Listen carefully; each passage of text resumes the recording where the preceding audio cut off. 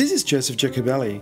I'm an analyst, investor, author, and the host of the Asia Climate Finance podcast, which is a philanthropic series dedicated to the promotion of knowledge and discussion on sustainable finance in Asia, from the perspective of the business of decarbonization and the energy transition in the region, which consumes about half of the world's energy and electricity. Please support this effort by liking and by subscribing to the podcast.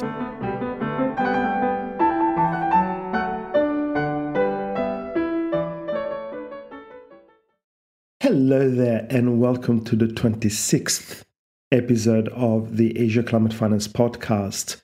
For those of you who follow the Lunar New Year, allow me to wish you a very, very happy year of the rabbit. In today's episode, we have as a guest Ms. Mika Ohbayashi, who is a director at the Renewable Energy Institute in Japan. You can access some of the research by this think tank by going to www.renewable-ei.org, www.renewable-ei.org, and you'll find lots of very thoughtful and very interesting research reports and various proposals on their website. Today's episode is about Japan's government policies and track record when it comes to renewable energy. So that's the first kind of area we discuss. We dig down a little bit into Japan's domestic decarbonization's kind of objectives, as well as its overseas decarbonization aims as well. And Mika-san has offered some very interesting insights in these areas. Please enjoy the show. Hi there, and again, welcome to episode 26 of the Asia Climate Finance podcast. Today, we are talking about Japan, and we're talking about Japan with Ms. Mika Ohbayashi, who's the director at Japan's Renewable Energy Institute. Good afternoon, Mika-san, and thank you very, very much for participating in the podcast. Yeah, thank you very much for inviting me to this. That's great. That's great. I know you've been traveling a lot, so I'm sure you must be quite tired and quite busy. So again, I appreciate your participation in the podcast. If I could start, as we usually do, to try to give listeners a little bit of a better understanding about you yourself. So could you tell us a little bit about your background, please? Yeah. So my name is Mika Ohbayashi. I'm a director at the Renewable Energy Institute. This institute is rather new, I can say. We established this organization just after the Fukushima accident back in 2011 March. So it's about 12 years ago now. At the time that I was in Abu Dhabi, I was working for the International Renewable Energy Institute then, but I was totally shocked by the Fukushima nuclear accident. And I decided to go back to Japan because I thought that my country is facing the crisis. And actually that I have been involved in the anti-nuclear movement and then renewable energy promotion and the climate change discussion for past 20 years. So it's almost 30 years now. So I decided to go back. And then actually that I saw all the kind of presentations and the news information from Japan until I finally got back to Japan in August. And then during those 5 months that monthly basis, I went back to Japan actually for the preparation. And then somehow I got the information that Mr. Masayoshi Son, CEO of the SoftBank, had the intention to set up the Policy Research Institute, especially on renewables. So I thought I must join this institute. So I contacted him through my previous, organizations, friends, and then I met him in May when I came back, and then he said oh, you can come back to Japan. So I thought that it's a kind of a signal that you can join my institute or something like that. So I finally came back to Japan August 2011 and then joined to establish this organization. So as I briefly said, that this organization is especially focusing on renewable energy policy research, because we believe Japan has money, Japan has technology, but actually if you see the society and the economy, that renewable energy are not promoted on the ground. So I think, and we thought that the biggest problem is there's no policies to implement renewables. So we wanted to rather focusing on the policy implementation of renewables. That is a background of our institute and myself. No, that's absolutely great. And I think we could talk about March 11, 2011 for hours. I have a lot of very strong opinions about that, and one of the saddest events in Asia in the past decades. But let's be a little bit more cheerful. Let's talk about renewable energy and how renewable energy can actually help. So perhaps we can, for those listeners who don't really have a good background on Japan. I think most people will know that Japan does not have its own coal and oil and gas, and so it has to import basically 100% of its needs.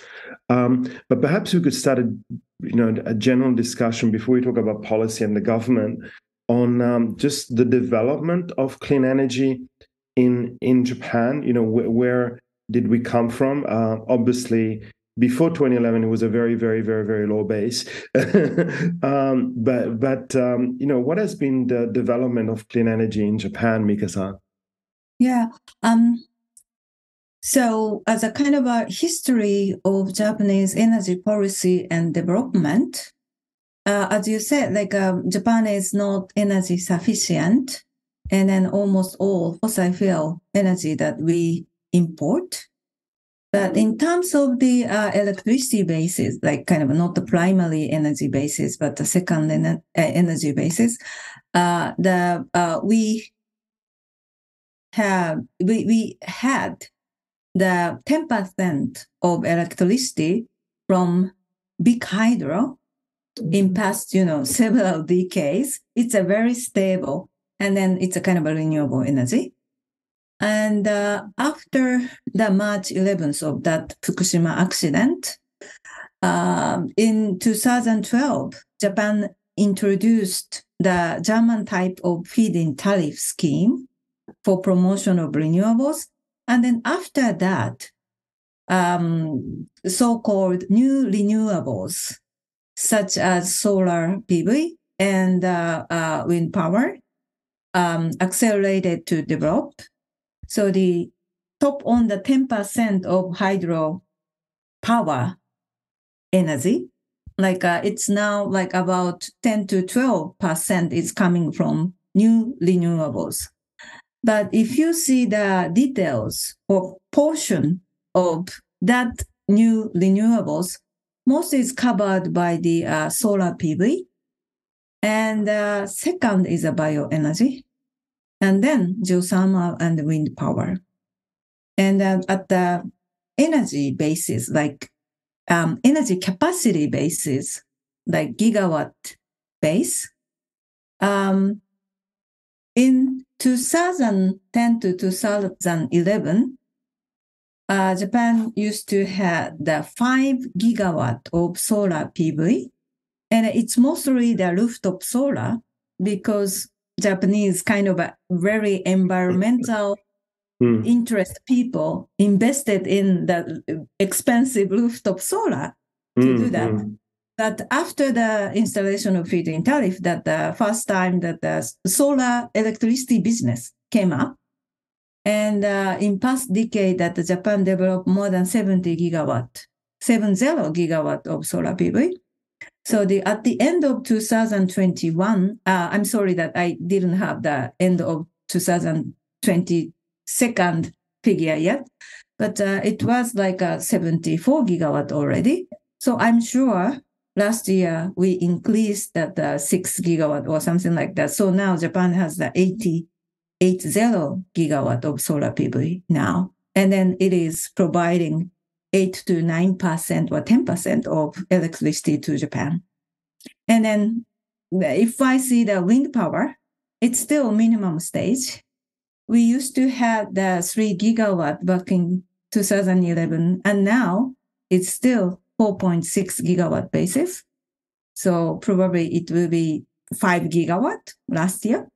So compared to the solar PV, wind energy is very slow to grow. But so as a whole, so with the big hydropower electricity and the new renewables, it is now the around 22% is supplied by renewables for the electricity mix. So especially the last decade after March 11th of 2011, it's really rapidly increased, I can say. So for wind, obviously there's some geographical, geological, etc., limitations to have lots of onshore wind. But I know that there's a big effort to have offshore wind. And I think that effort, they've been talking at least about it for the last 3 or 4 years. So do you think that now offshore wind is the priority when it comes to clean energy in Japan? Yes. So the offshore energy development in Japan has just started, I have to say. So we have been talking about offshore wind like 5 years or something, that after 2011, that at the time that in Europe, offshore wind is taking off, but it's a kind of just a starting phase, I believe. And then last 5 years, really offshore wind taken off, and then we could see the gigawatt basis of project in Europe. And 2 years ago, China introduced the 17 gigawatt, just one country, 1 year. That's a crazy development. And then maybe last year they did as well. So it's really accelerated now. So Japan, we are just past 5 years that we are discussion phase and then planning phase. And last year, November, first big scale of offshore wind started the operation in Akita. And at the same time, the Japanese government introduced the auctioning scheme 2 years ago. And then they called for tender for the 1.5 gigawatt. And the end of 2021, they selected the Mitsubishi as the winner for all 3 areas projects. And the last year, just 1 month ago, they called another tender. That is a 1.7 gigawatt. And then probably that the winner will be announced in the end of this year. So after 2 years that we could get 1.5 and 1.7 gigawatt. And then actually the government target for the operation of the offshore wind by 2030 is 5.7 gigawatt. We think it's the small scale. Yes. So we just accelerating the development, and then government is always saying like it's very difficult to get the consent of the local areas, like fishermen, local communities, and something like that. So Japan is different from other countries in that way. But I think somehow it's true. But I have to say that the current scheme of development of the offshore wind is all the kind of a first stage of getting the consent from the local area, and then see the investigation and environmental assessment. All of the things are just thrown to the developers. So each company really responsible for that. And several plural companies that get into the one place and are living there for 3 years, 4 years, and attending the local areas festivals every year, and then try to communicate with the local community and then get the consent from, fishermen there. So this is the situation. So we are calling for the government, and the industry is calling for the government, that the government has to be more responsible to get the communication with local area. And also, sorry, go ahead. Please go ahead. And also another difficulty is the grid planning and the grid connection. That has been the huge obstacle for the Japanese renewables, especially for wind power, including offshore and onshore. So I think that you might know the Japanese electricity system is still divided into 10 parts, and then 10 big incumbent utilities basically has the obligation to adjust the supply and demand.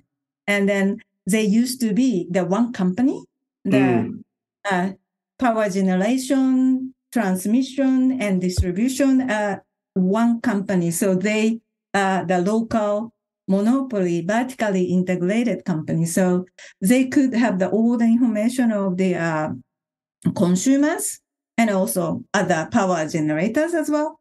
So it's very difficult for the decentralized renewables to get into the market and then connect the grid. So it's still continuing, I have to say. Government introduced unbundling in 2020, but still the incumbent utilities' influence is quite big. And so the offshore wind developers, including incumbent utilities, are suffered from those barriers still. So I have to say that the government has to have the clear message, transparent market for all the kind of generators, and then the transmission operators, that this transmission system, grid connection, is quite independently managed, and then open for all renewables. Yeah. In terms of history, if I am correct, or if I remember correctly, I think that the ministry responsible for the electric power industry, METI, the Ministry of Economy, Trade and Industry, METI has always been kind of passive, ask industry or whatever to do things first, and then they will put kind of rules, regulations, guidance around it. They haven't been proactive. It's only the last few years that they've been pushed to be proactive. And one of the things that makes me, and that's just my personal opinion, one thing that makes me really frustrated about Japan is, like you said earlier, funding is not an issue. Technology is definitely not an issue. Human resources, there's a lot of very, very capable people domestically, but it's not happening. And when we're talking about clean energy in general, I belong to the school of thought that decarbonization, energy transition, getting to net zero, etc. The first pivot, it's not a chicken or the egg. The first pivot is government policy. And that's actually the reason why you went back to Japan in the first place in 2011, which is, by the way, admirable. So in my opinion, it doesn't really matter if the government is very strong at executing or very weak at executing, as long as the policy is there, as long as the policy is clear. And so from that perspective, could you maybe explain a little bit about the Japanese government's ambitions in terms of reducing Japan's reliance on fossil fuels? Because, I'm sure that anybody who knows about energy in Japan understands that relying almost 100% on imports, especially today, is not a good idea.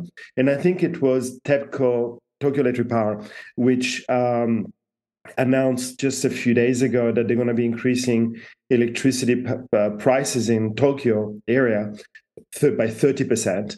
So, and the reason is because of the imported fuels. So again, sorry for the comments plus the question. So the question is, could you explain a little bit about what Japanese government's ambition in terms of reducing Japan's reliance on fossil fuels? And we could touch on topics like the levelized cost of energy parameters, or the hope for nuclear, or CCS, or also we can talk about the different hydrogens. I call it multicolor hydrogen because there's green, there's purple, there's blue, there's all sorts of colors. So it's a big question, but could you address that, please? Yeah. I'm sorry to say, but currently that I don't see any signal from the Japanese government to reduce the relying on fossil fuels. I mean that they think that they intend to reduce the percentage of reliance, but I believe they continue to rely on fossil fuel even by 2050. So that their formal policy, I have to say. So, and then it's surprising to see the current energy crisis. I have to say that it is not the energy crisis. It's a fossil fuel crisis, I have to say. Yes. Fossil fuel crisis really accelerated Japanese government to secure more and more fossil fuel in coming years. That's really paradox. I totally convinced that there is a group of the people inside of METI, inside of parliament, that they are clearly thinking that they have to go for almost 100 renewables. Otherwise, there's no real independence of energy. But most of the government direction and then some of the industry's direction is to going for the fossil fuel as it is. So probably that using the form of the fossil fuel is different because it's not the simple coal-fired power plant. It's not the simple gas-fired power plant. They are talking about that ammonia, hydrogen based on fossil fuel. And then with that gray or blue, I have to say there's no blue hydrogen yet on the planet, I have to say. But anyway, so because that it means like a CCS, CCUS, there's no serious commercial scale of CCS, CCUS yet.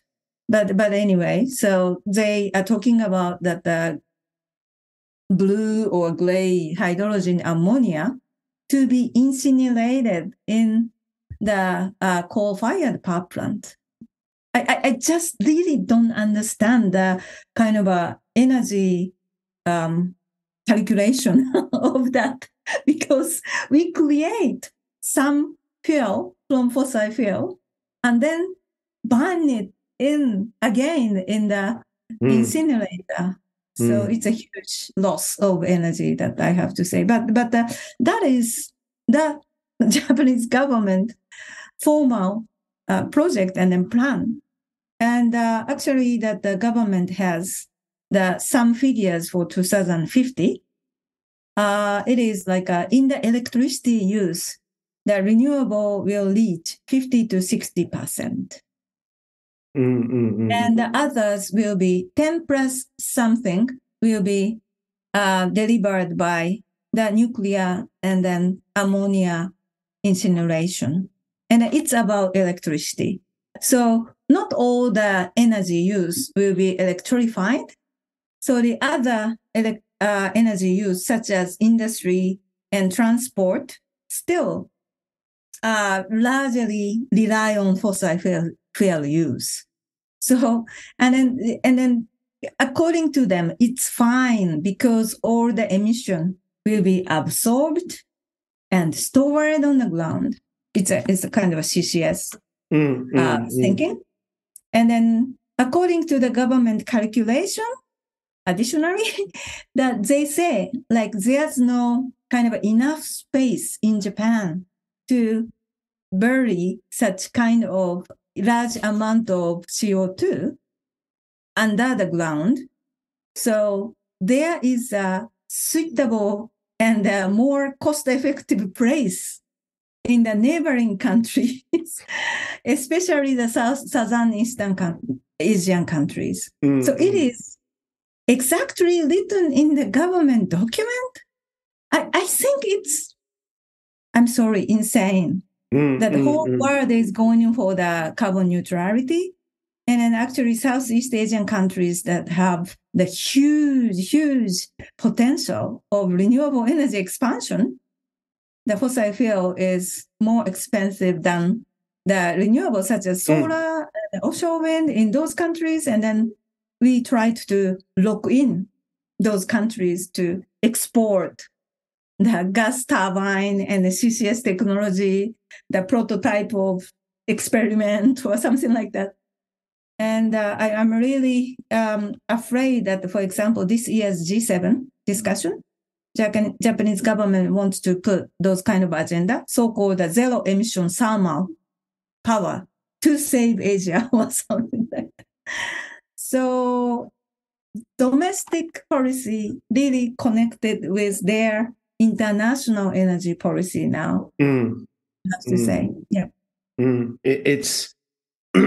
It's mesmerizing. I mean, there's a lot of governments out there globally that are doing some things which don't make sense. But the difference with Japan, in my personal experience, and I started looking at Japanese electricity back in 1992, 1993. So it's been a few years. And one of the things that just absolutely surprises me is the lack of vision. I mean, Japan is very, very, very good excellent at planning, at structuring things. But when it comes to, when it comes to that, it's very, very strange. I'll get on to two more areas before we kind of wrap up. And one area is if you could talk a little bit about nuclear, because I think it's an important parameter in Japan, and Japanese kind of government ambitions on that versus the reality. And then there's another couple of questions that I have. Yeah, if you could. Okay. What are your thoughts about nuclear? Yeah. Yeah, of course that we can have another session if you need, because next year I'm rather flexible, not this week, but anyway. So as for the nuclear power, it was really sudden. The Prime Minister Kishida announced that Japan will think of the additional construction of new reactors, such as the advanced or kind of a I don't know the English name, but it's a revolutionary type of new reactors that we will commit to construct. And also that we used to have the lifetime limit of reactors. It is the 40 years lifetime. And then if the reactor pass the regulation or something like safety standards, that they can extend until 60 years, so 20 years expansion. But Kishida administration suddenly said that it will be lift off those kind of regulations. And it's because of the safety standard regulation that some of the current reactors stopped for more than 10 years because of after the accident. So those years of 10 years that will be not counted as the age limit. So even if the real reactor age is 50 years, but the 10 years stopped, that reactor is counted as 40 years old or something like that. So at the end, as a consequence, 60 years lifetime expansion is just a lift off, and then it could be 70 years or something like that. That's things that they are now talking about. And then after Fukushima accident, 10 reactors got started the operation. And then actually 17 reactors, 17 reactors got the permission, but only 10 reactors out of those 17 started the operation. So still the 7 reactors are waiting for the operation. So the Kishida administration and incumbent utility, those are the owner of reactors, thinks that the shut down reactors has to start the operation and get the electricity as soon as possible. Otherwise, that they have the limit of the age and then probably 5 years that they can produce the electricity, but has to stop. It will become the huge, how can I say, the stranded cost for power companies because they invested a lot of money for the safety standards and then just 5 years operation. So they just take off that limit. So as far as I think, so the new construction of additional reactors, they say the revolutionary reactor or the advanced reactors, but it's a kind of a similar type of reactors that in Europe that you are constructing, like a kind of EPR or something kind of reactor. So it's not new or revolutionary new. So I think that the government mentioned to construct those new reactors is to maintain the industry and technology and engineers and those industry. So it's a kind of a signal, we continue to promote nuclear or something like that. But we are not sure it's really happened, something like that. Yeah, and then, so the real aim is to prolong the existing reactor's lifetime and then reopening the shut it down nuclear. That is, I think, the real intention to announce the nuclear thing. Yeah, again, it's a very, very sad state of affairs. But I know you're off on yet another trip pretty soon. So I had just one last big question. One is, basically, it's what do you think that Japan can actually get to use 100% clean energy by 2050, or at least be net zero by 2050? That's the first part of the question. The second part is just some final thoughts, some wrap up, some conclusions from you. I have to say that if the current policy of the Japanese government continues, of course, it's very difficult to reach 100% of renewables by 2050. As I said, that even under the electricity usage that they say that the 50 to 60% is for renewables, it's very small percentage. I have to say it's the figures for like 2025 in European countries. And then because now more than half of the European countries have the target of 80% or 100% by 2030. So that Japan's target for 2050 is, really very low, I have to say. So it's very difficult. But of course, there always be opportunity, actually the huge opportunities to reach 100% of renewables by 2050.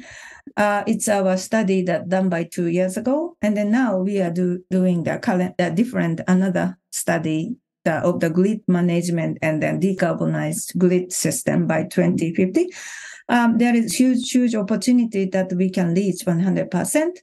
But for that we need the more restructuring of the power market, and then also the strengthening the grid as well as the changing the management of the grid. And then also we have to continue to tackle on the deregulation and restructuring, and then taking out the artificial barriers to implement renewables. And according to our study, the half of the electricity, 100% renewables, half of the electricity will be supplied by PV solar, and others will be supplied by the offshore wind and onshore wind. So for that future, that we need more flexible grid system. And then if we can, that is really flexible, if we can integrate the grid system with other countries as well. That's great. So do you have any major, just to conclude, Mika-san, any kind of takeaways or final thoughts or conclusions about the future? About the future. That's very difficult. Or now, or the present about, the government as well.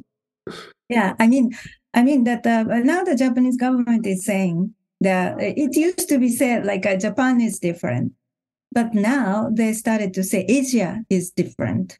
And then saying like Asia still needs to rely on, the coal-fired power plant, fossil fuel use. I don't know. I mean, that what Japan needs to do is to promote that the renewable energy technology, and then also that run the energy efficiency and the energy saving technology from other parts of the world, and then implement those renewables and energy saving as a domestic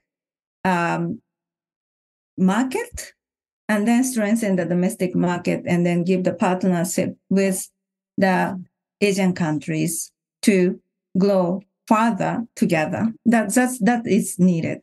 I'm sorry, it's really not concrete. No, it's well, I mean, it'd be very difficult to be concrete. But so I really know you have to go, Mika-san. So I wanted to say thank you very, very, very much for your time, for your great, great, great insights. And I think hopefully in a few months we can do this again, and hopefully in a few months we'll have some positive news out of the Japanese government. So once again, thank you very much, or I should say it in Japanese, domo arigatou gozaimashita, hontoni. And we're looking forward to speaking to you again very soon. Yeah, thank you very much. Obrigado. Bye.